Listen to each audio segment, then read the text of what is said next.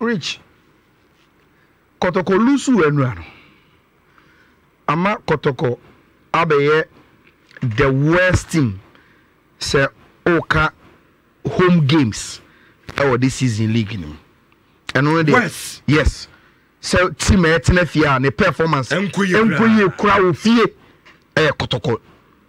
18 clubs in Kotoko na retro. Say about home former. Wow. Now and only the Canada. Am I that one thing? But the American ambassador Zando de to fly so me put me posty. The worst of our worst record no and say Rich and you ma kobone because and then teams e be say Kotoko Baba Sports Stadium no ampo any household Ghana Premier League teams and on the how worse you are getting Accra Lions Nations Nsoatreman TNO Accra Lions Nations Nsoatreman. These are not even household names in the Ghana Premier League.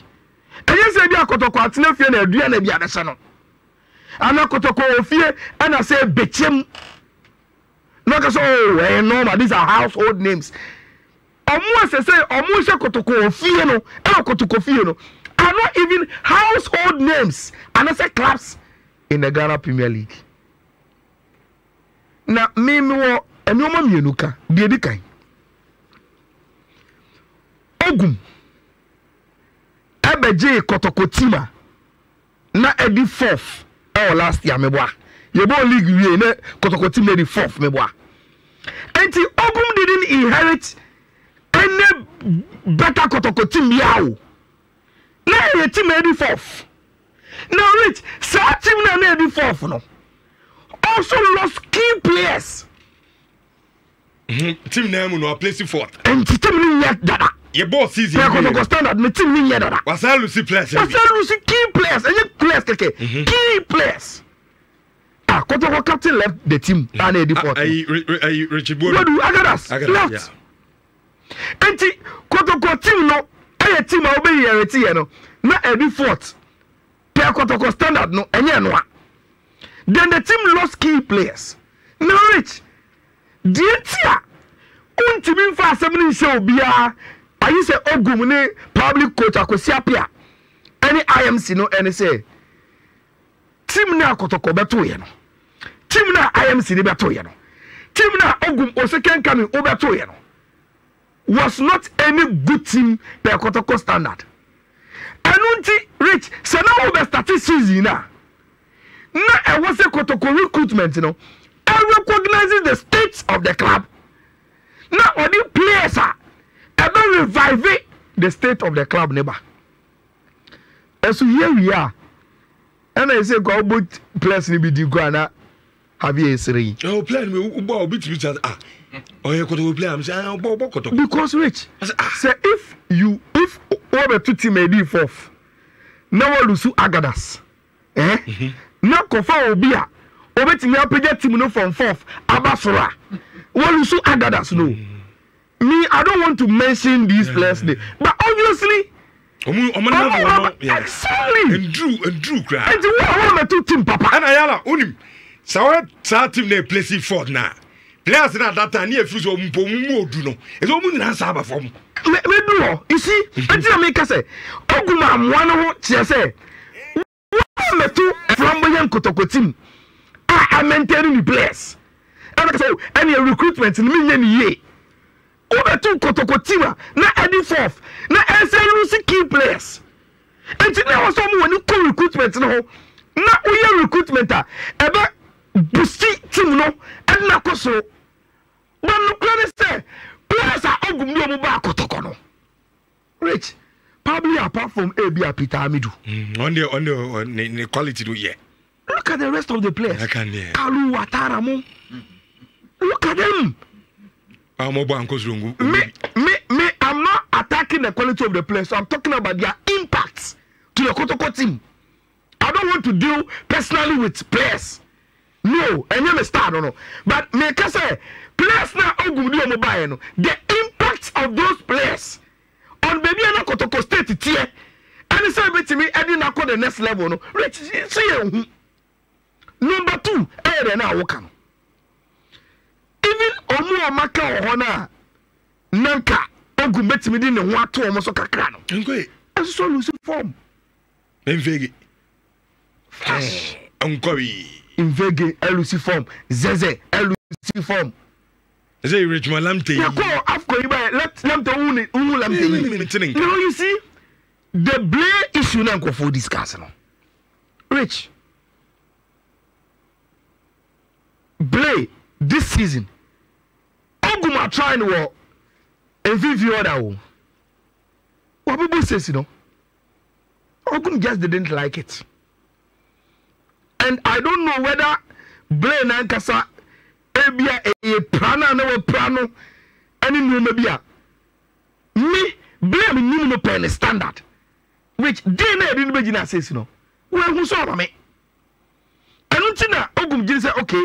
Say if Blay ain't me cover space the brain man as a man for the now not first no you so cover the dia and your man find question and at least space in so so now on to me and cover no rich and Ogum didn't do himself well with the recruitment key players of more team as a form about form. Now let me talk Enra say who observe me bibia time Ogum eyi baba ya free game ni no na supporters no I see Adentina Ogum eyi baba ya free no bofu no mo here dey but na me be say mo say the ball na mention different from their supporters now omo here dey because rich Enra why you na dumo adum tie ne be na fa so na me comment Moses in come home right here na yema to aso ai until say ye be yi baba ya free mu no rich na ball me pesa make say ball papa be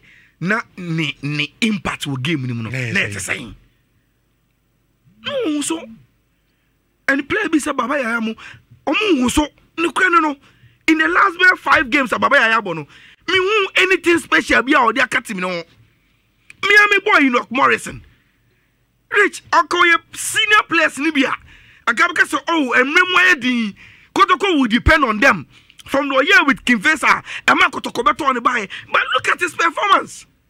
And so down look, even as a Kopon, there's a Kopon we knew from the beginning of his career, Kotoko.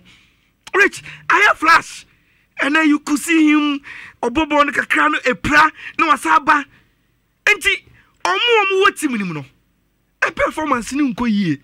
And the last one, I will go back to Ogum. Rich, tia some na make an year. You have very Kotoko anye great recruitment. But Rich, teams na Kotoko ni omusi akaino. Ade se Kotoko any household names are omuye performance are oma jidi o Premier League ni mu a. Omo maka na omo se Kotoko no omo obi ana. Enu so ati my team na yehu ye no. Enye na ene yebo Foster asemi. Foster ko high school. SS boy. Eti say the Rocky Jamina e kwa amas na wo. Di umune players na no yehu omo no. They are not household names in the Ghana Premier League. Accra Lions team e be say Kotoko no. The guy who scored the 2 goals on that day. Me catch you say some few months ago. Now obo KGL Coast League for Bono half team no. It's on your household name. Enti unim e wo se Kotoko anya recruitment bia e meet Kotoko standard no. But the players no mo ho no. Any omu compared to some other teams and Samates na that league no from eboa. Who are Samates key players? Any even so say mo. Even so say one every last time omo J Milo games no. Even so say was their captain. Mimi nim or say papa ye from Dendem. Or say your household name. But because of coaching any new mebinti and so say bobo ni hu our back so okwa Samatesa omo me foda Dauda mo Dauda say do mo they are not household names but they are building omo career okwa nations are rich Diago Asamoah oye gokin e we league nim sisi ayi no say okwa atonso a Diago is not household name gidigidi but coaching look at nations players no why na was obeka say waji diama prince akwama me Kotoko o man timi am o mo nkoba ene o mo na so mbo ene season 50 etunim you can say ogum anya ni recruitment ye players no be lifestyle any form aba form neso so no even with the materials na Kotoko wo no bona o mo bono rich and chese coach bi eye bibi Kotoko bo aye pimpe ngwa asebo wu na omuko bejemi tegem na mada yes Kotoko na boboyi